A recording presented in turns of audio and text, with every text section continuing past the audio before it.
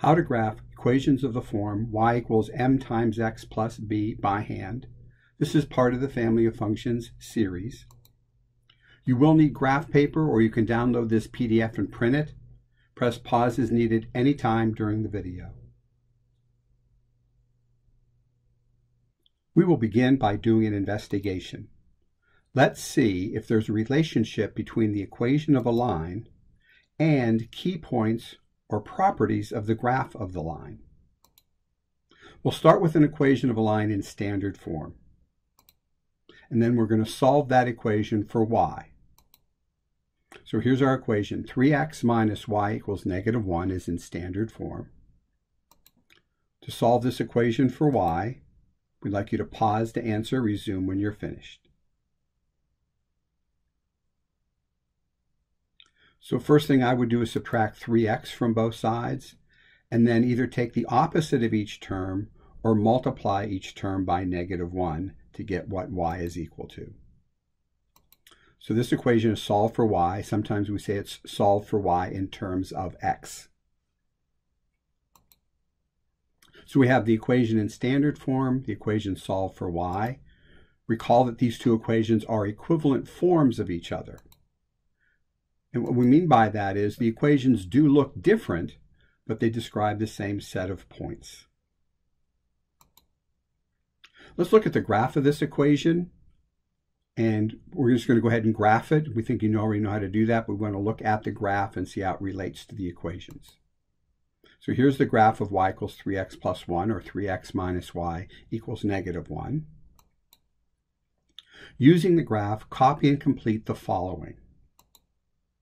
We want you to write the equation of the line solved for y, write the slope of the line, and write the y-coordinate of the y-intercept.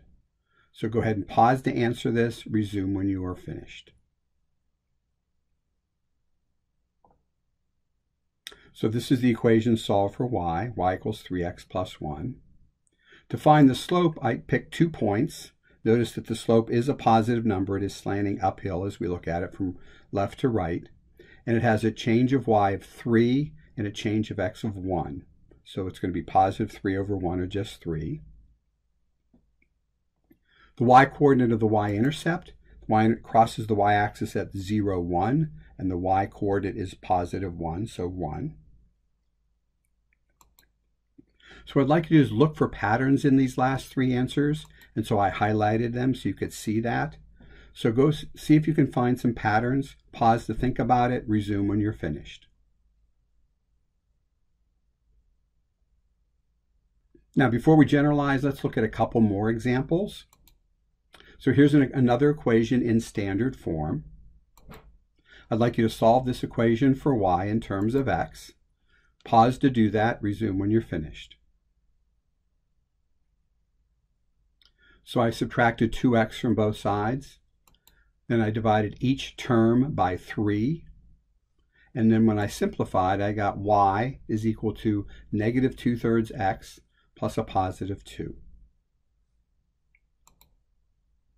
So here are 2 equations. Again, these are equivalent forms of each other. That is, they look different, but they describe the same set of points.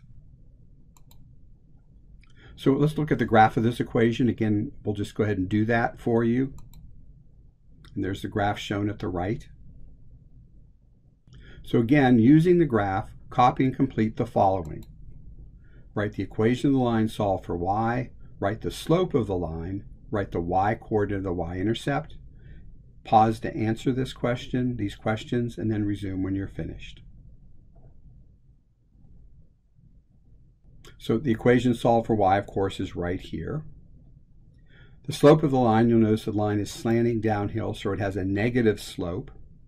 I picked these 2 points. Change in y is 2, change in x is 3, so the slope is -2/3.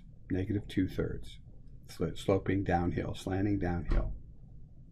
And the y-intercept here occurs at 0, 2, and 2 is the y-coordinate of the y-intercept. So what I'd like you to do is look for patterns in those last 3 answers, and I'll highlight them for you. Pause to answer that, resume when you're finished.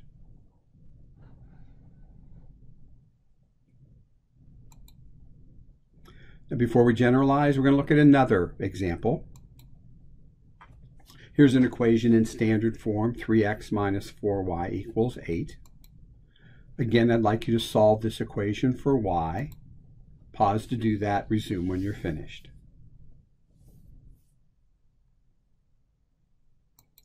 So I subtracted 3x from both sides, then divided each term by -4, the coefficient of y, each term, and then simplifying, y is equal to positive 3/4 x minus 2. So here are our equations in standard form and solved for y. Recall these are equivalent forms of each other, which means they look different, but they describe the same set of points. And as we did previously, we're going to go ahead and just graph it for you. And we're going to ask you to use the graph to copy and complete the following questions. So go ahead and copy and complete the following questions. Pause to answer those questions. Resume when you're finished.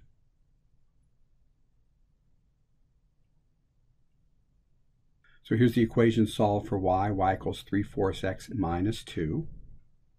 The line is slanting uphill, so the slope is a positive number. Change in y of 3 for every change of x of 4. So positive 3/4 is the slope. The y-intercept, the graph crosses the y-axis at 0, -2, and the y-coordinate of that point is -2. Look for patterns in those last three answers, and I'll highlight them again. Pause to answer when you found the patterns, and resume when you're finished. So let's summarize our findings. So here are the three graphs, the three equations solved for y. The slopes of the lines we calculated before. I'm just putting them back down here. And the y-coordinate of the y-intercept. So these are the things we just did. Those should be on your paper right now, but we're looking at them side by side. So what patterns, again, do you notice? This is a time where I do want you to generalize based on those three examples. Pause to answer, resume when you're finished.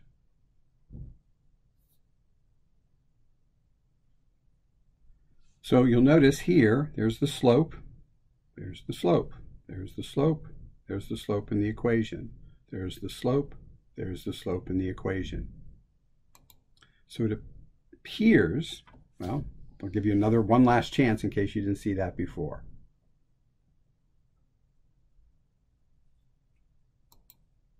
So the slope is the coefficient of x when the equation is solved for y in each of these three cases.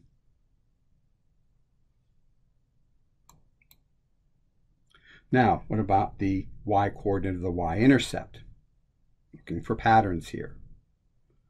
So what patterns do you notice? Pause to answer, resume when you're finished.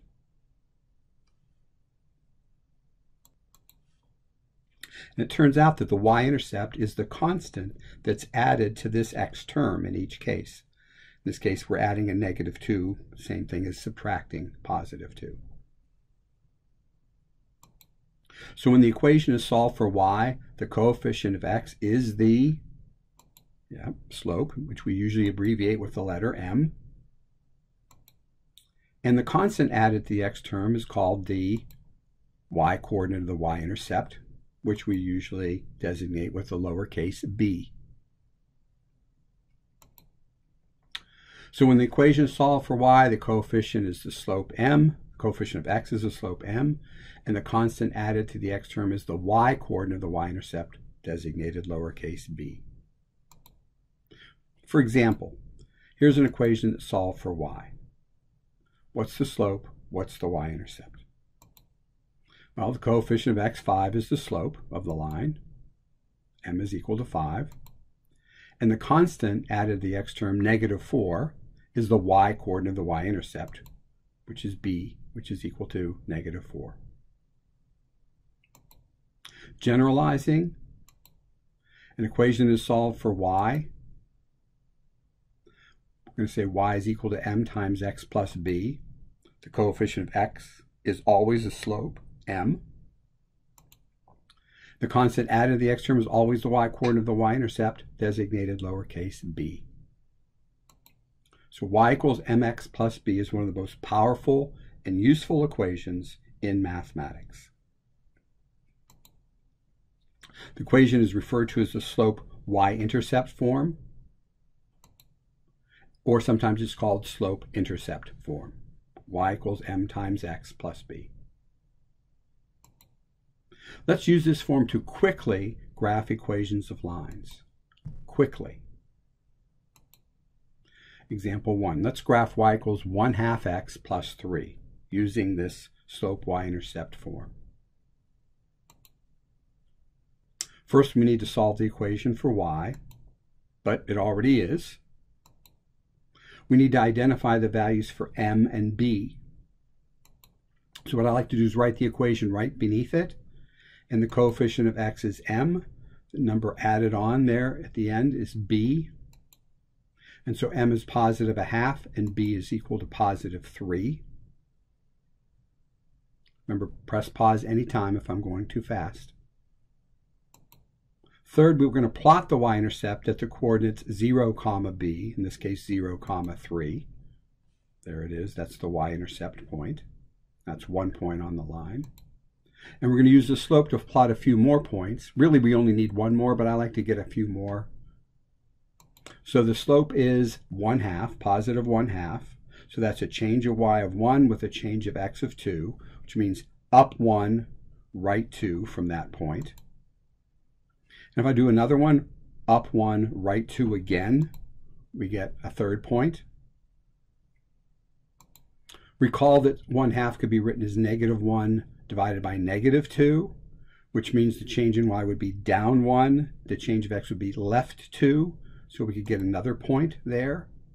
And do it one more time, down 1, left 2.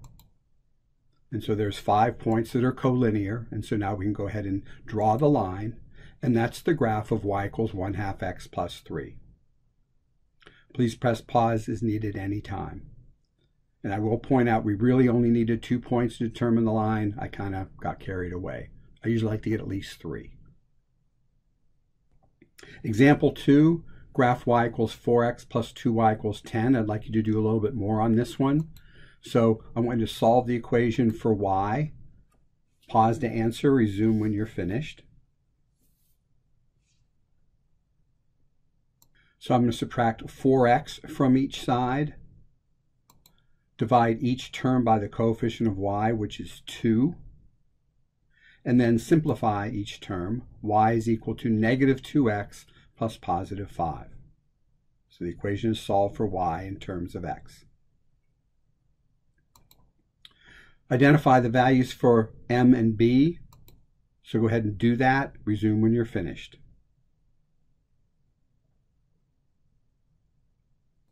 Again, writing that y equals m times x plus b right below it, I can easily pick out that m is -2, b is positive 5.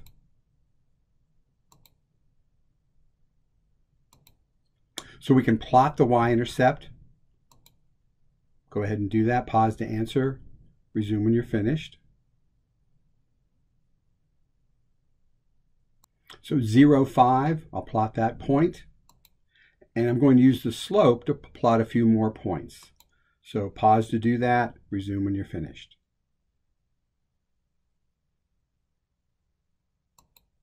Slope's -2. I'll write it as -2 over positive 1. So the change in y is down 2. Change in x is right 1. So the line will slant downhill from left to right. I can do that again, down 2, right 1. Or I could think of the slope as positive 2 divided by -1. So the change in y would be up positive 2, change in x left 1. And do that one more time, up 2, left 1. We've got 5 points that are collinear, can draw the line.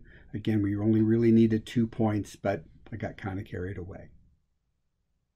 Press pause as needed anytime. Now you try some. Graph this equation. Need to do it completely, and I'll just show you the answer. Pause to answer, resume when you're finished. All right, so the equation was already solved for y, so I can pick out m to be -3/2. B is equal to +1. So the y-intercept is at 0, 1, right here, that point. And then I'm going to use the slope to be change in y, -3, change in x2. So that would be down 3, right 2, down 3, right 2. Or I can think of it as +3, up 3, -2, left 2, up 3, left 2. As you can see that the line definitely is slanting downhill from left to right. Press pause as needed. Here's another one to try. Pause to answer, resume when you're finished.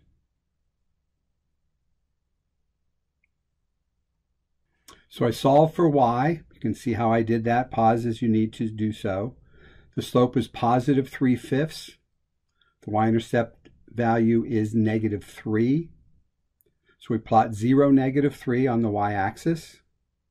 And the slope is 3/5, up 3, right 5, up 3, right 5. Or I could think that is -3 divided by -5, down 3, left 5, down 3, left 5. And those are my points that are all collinear. Press pause anytime. And the last one, 10x = 4y. Pause to answer, resume when you're finished.